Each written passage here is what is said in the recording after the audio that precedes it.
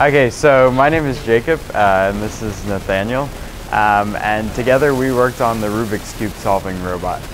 So the basic idea of the robot is we wanted it to be able to take a cube scrambled state. We wanted it to be able to determine the state of that cube, apply a basic solving algorithm to it, and then actually implement that solving algorithm on the physical cube. So the robot is actually capable of determining the state of the cube. One that reads all the edges, one that reads all of the corners, and then once it's determined the state, it can then apply the solving algorithm, which is all done on the FPGA. And then after that gets finished, it'll actually use 6 stepper motors to turn each face of the cube in order to solve the Rubik's Cube. So I'll talk a little bit about what I did. So my part of the project was mostly the physical side of it, while Nathaniel worked more on the algorithm side.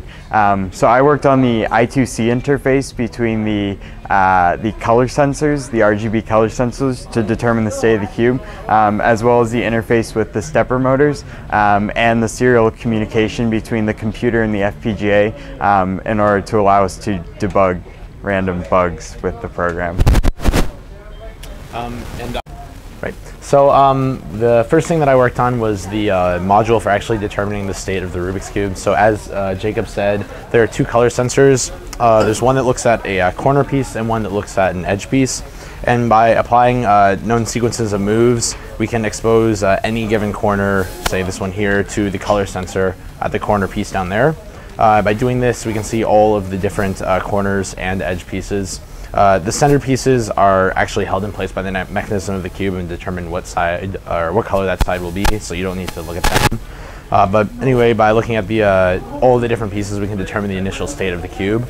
Once we have that, there's a module called solving algorithm, which is essentially a finite state machine where each state is a different step of a method for solving the Rubik's Cube.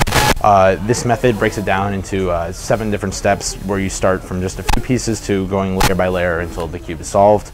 Additionally, I wrote a module that updates the internal state of the Rubik's Cube based on the moves it wants to execute.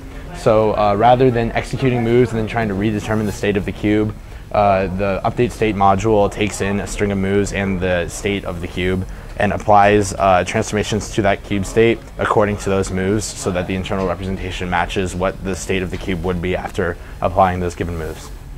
I think that's it, right? And here's a demonstration.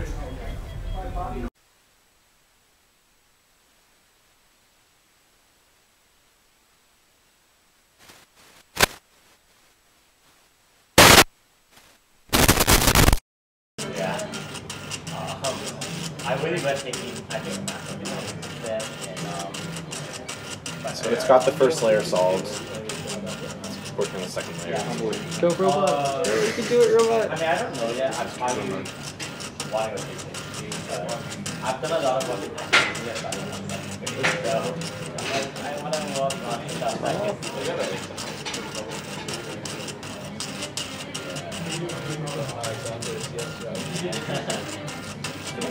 And then maybe have to get more of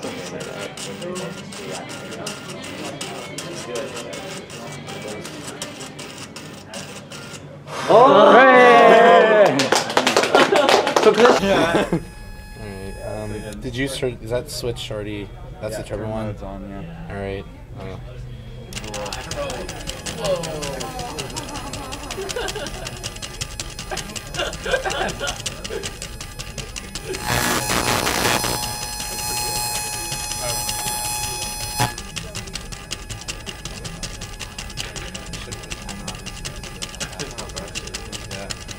Wait 10 seconds.